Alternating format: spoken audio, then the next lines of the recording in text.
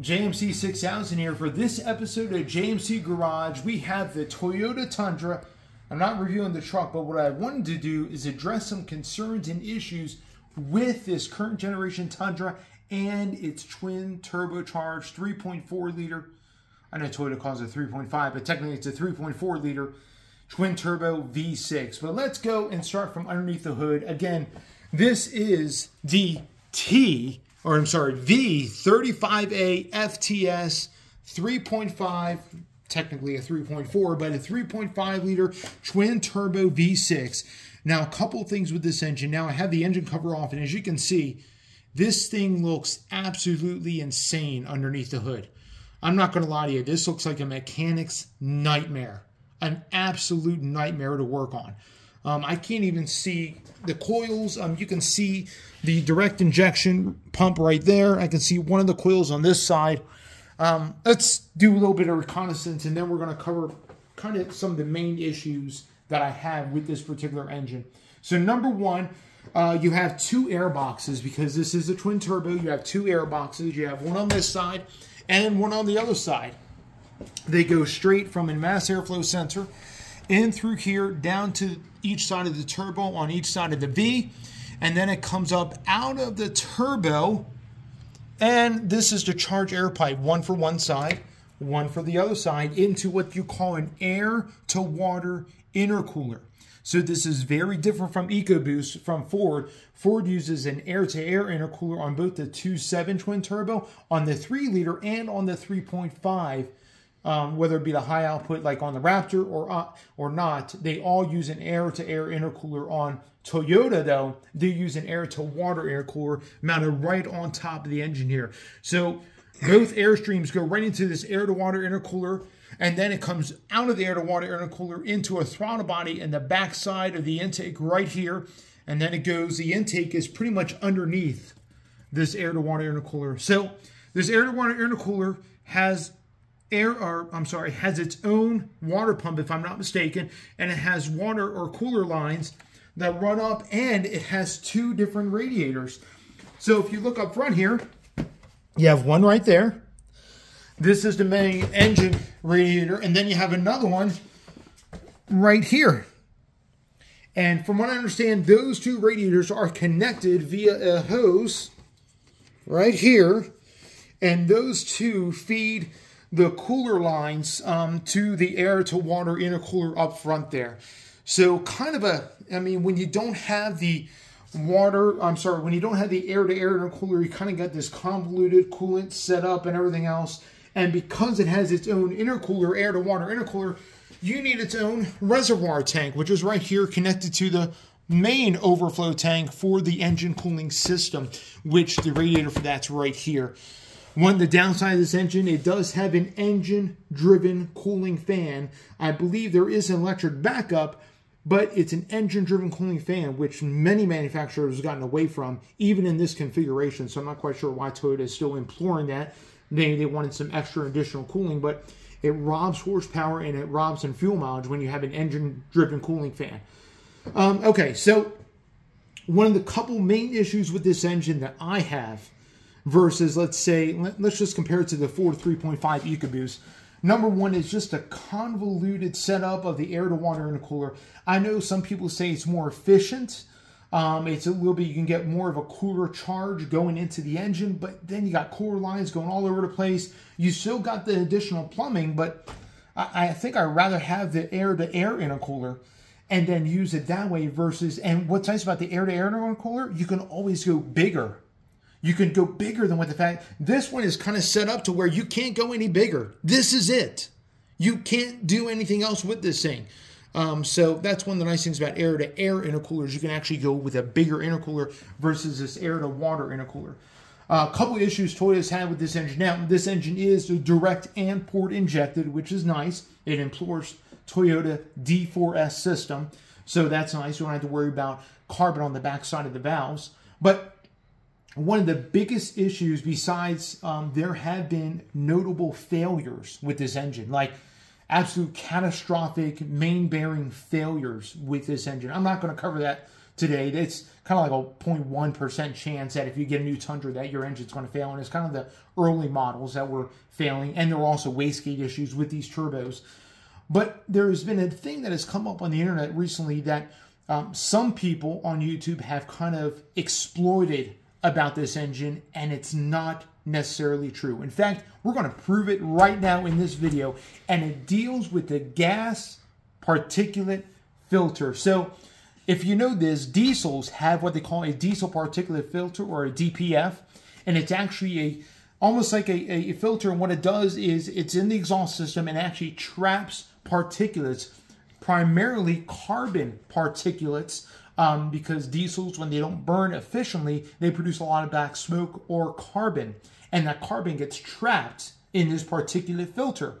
And then over a period of time, after the filter fills up with carbon, they have to go in what they call a, oh man, I'm forgetting the term right now, but I believe it's called, oh man, regen.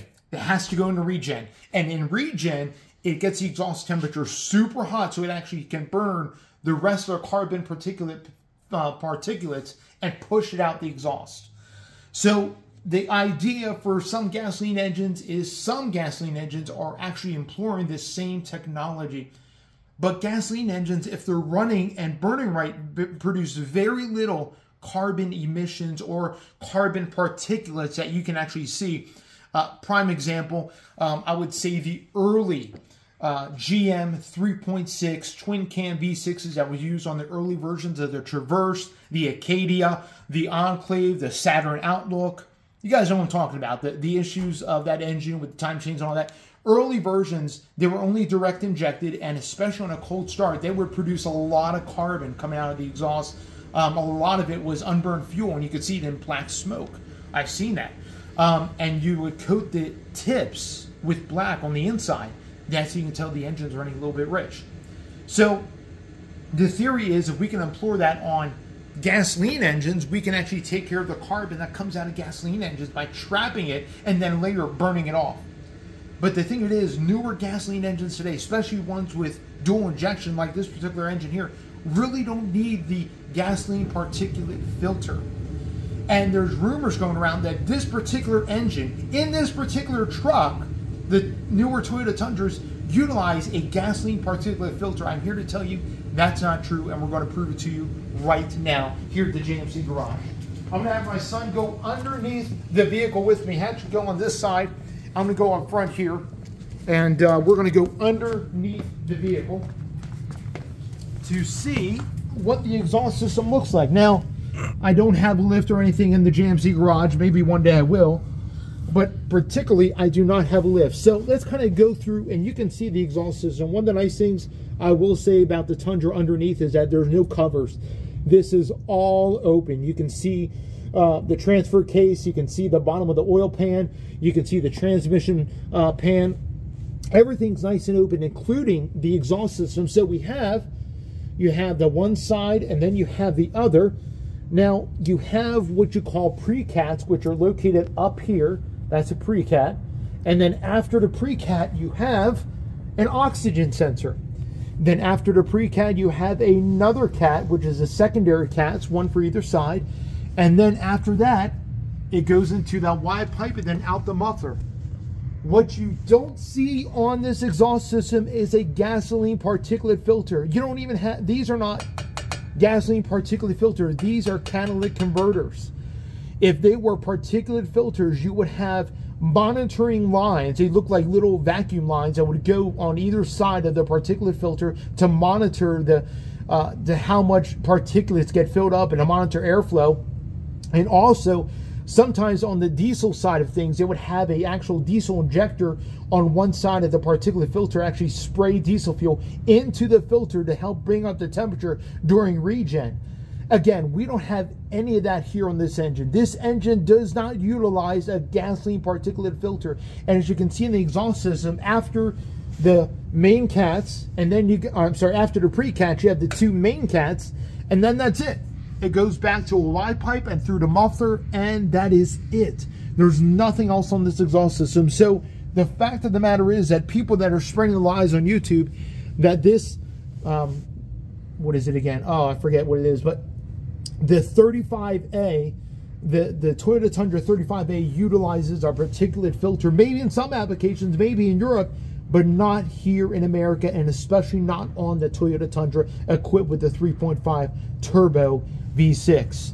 So I just wanted to clear that up. Let's get out from underneath this thing. A lot of room to work on, though. You really don't need a jack to work on the Tundra. It's a pretty high up vehicle. So overall, this is what I wanted to talk about this particular engine. It's the V35A, sorry. But again, this does not utilize a gasoline particulate filter. There's no regen you have to worry about or anything like that.